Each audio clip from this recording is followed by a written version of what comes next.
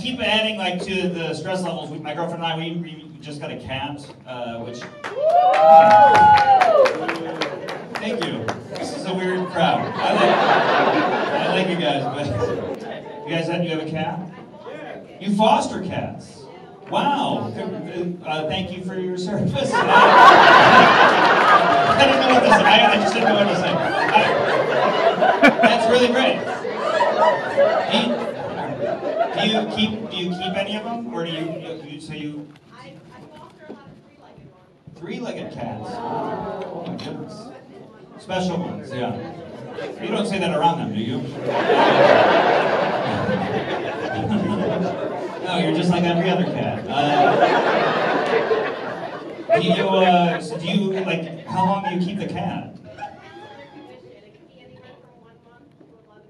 Okay, wow. And what happens after 11? They get it. Okay, jeez. For some reason, I thought it was going to get really dark, and I was like, how far down this road do we go? That's amazing. Do you name them? You get to name them? Do they keep the names? Some of them. Oh man, that's gotta like affect your naming and your self-esteem. You're like, no, three-leggy. You want to keep that? You want to keep tricycle? So dumb. So dumb.